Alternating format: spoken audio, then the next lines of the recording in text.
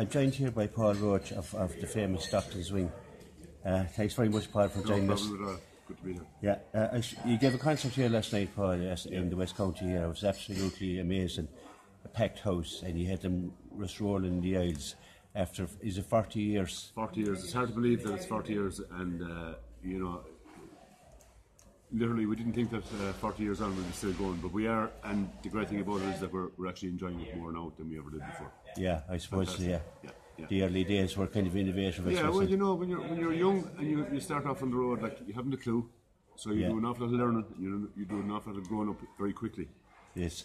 But, I mean, it was gigs like last night, for us, you know, you can look back and, I mean, we so much enjoyed the gig last night. It was just, anybody that was there, and to play in front of your own as well, because they're your biggest critics, you know, so it's very special to us last night, so we really enjoyed it. Yeah, it was great to look around the crowd and see them in the end. But back in 1977, we kind of, it wasn't Brogan's then, was it Brian Hogan's?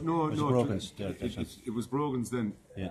It was Brian Hogan's just before we started. Yes. And when Morris actually started working in Brogan's, and we used to rehearse there, we just had to get a few tunes and blah blah blah, and there was a competition in Limerick, Kyoto Shocked or Hooked, I think it was. No, Shocked or Shocked. There was a competition in Limerick for traditional bands and rock bands. Yes. We won the traditional section. It was over 2 nights, and there was another band that you probably never heard of that won the rock section of it called U2. Yeah, they didn't really get anywhere, did they, after that night? Nobody has ever heard of them since. What are they doing now, you know? Yeah, there was some competition for both U2 and yourself. And it was probably, at the time, I don't think there was any other thing as innovative as it was at the time. It was something to do with arts, a cultural sort of a week in Limerick. Yes.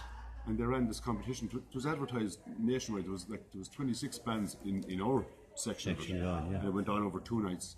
Yeah. And you had to qualify for the first night to make it to the second night, and so and so, and we got 500 quid and a record contract, and that was the start. That was great. That was fantastic. But at that stage, you were All Ireland champions in your own right. You were All Ireland flute champion. Kieran was Benshaw. Yeah, Morris is a champion as well, and I mean, you were already top class musicians. To win All Ireland. Yeah. We were, but none of us had any idea that we were going to take this any further, you know, because we were playing together.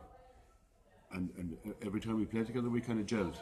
Yeah. But we didn't have any great ambitions to form a band or anything, you know. Yeah, you were just friends, like just friends who enjoyed playing together. Yeah. And we used to always kind of end up in Brogan's. Yeah. And then this competition came up, and somebody said to us, "Lads, why don't you put a band together and go in for the crack?" And we said, "Sure, we will for the crack," and we did it. And the rest is history. There you go. Yeah, absolutely. Mike Hanrahan didn't join you straight away. He didn't join you. He was with Tumbleweed, I think. He was.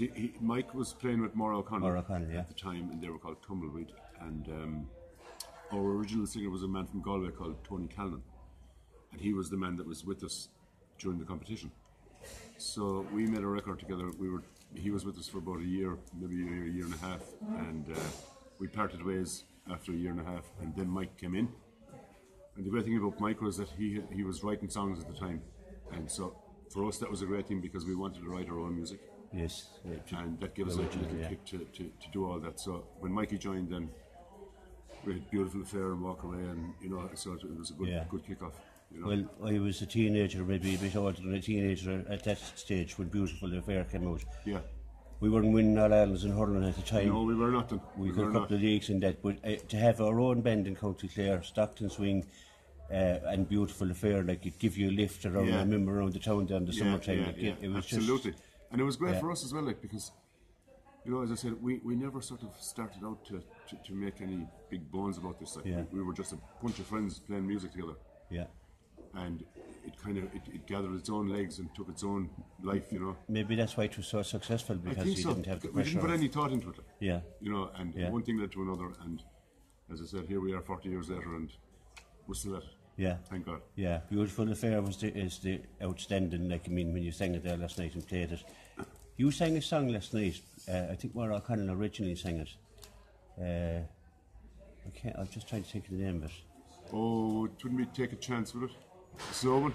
Was a slow one, yeah. Yeah. Take a chance. Take a chance, yeah. Maura was originally on that track. She sang backing vocals on the original recording of that. Yeah. And again, that's Jesus, that must be nearly as old as ourselves. That track. Again, one of Mikey's own songs. He wrote that himself. So Yeah, it lovely was song. the crowd were just entranced with that one myself in particular. I just it caught the Yeah. And well, it's, as I said, it's an original, and as I said, that song. I'd say it's a good 40 years old as well. You know, as old as ourselves. Amazing song, and you sang it so well. Yeah. You started the tour then. When did you? This year, well, we started to celebrate the whole 40 years thing. You know, somebody said to us, "Lads, it's 40 years since." I was only listening about Elvis the other day. Elvis is dead 40 years. That's right, Stockton's been together 40 years. Yeah. And somebody said to us, "Would you not consider doing a gig next year for the 40 years